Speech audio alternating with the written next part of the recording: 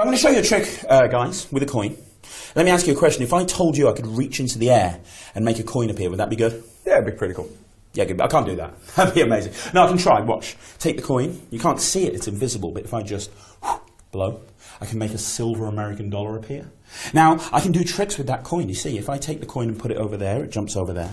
If I can take the coin and put it over there, it jumps over there. I'm going to keep doing this until you like it, Mark. We can be here a while. Because I understand how that works. The thing what I don't understand is there's a second coin right there behind your ear.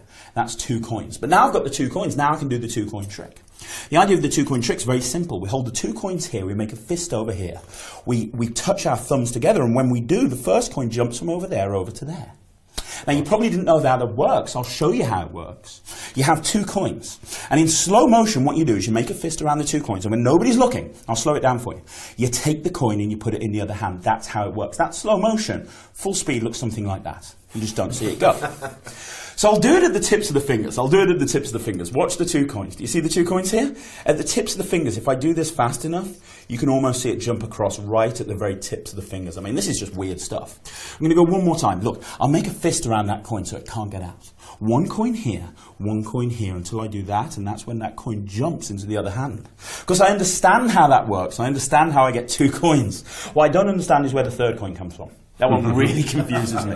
But now I've got the 3 coins, now I can do the 3 coin trick. The idea is really simple. Watch the 3 coins. I'm going to make a fist. I'm going to take these coins, they're going to jump up the sleeve, across the chest, down the other sleeve, and into the hand. When I squeeze like that, the first coin jumps across. Now, Mark, if there's 1 here, how many here? 2. No, there's 2 over here. Sorry, watch the 2 coins. Watch this one. If I just do this, that's when the final coin jumps down there. That's all 3. Bravo. Oh, thank you. It's not finished. I've got about another 7 phases yet, guys. I'm going to make version of ambitious card routine. I'm going to make these coins disappear. Watch. You take the first coin, you squeeze it, and I can put it right there behind your ear. I take the second coin, I can squeeze it, and I can put it right there behind your ear. I'll take the final coin.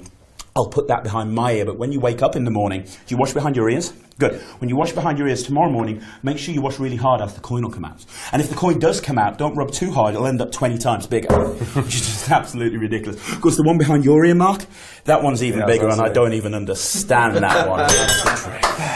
It's my big ears.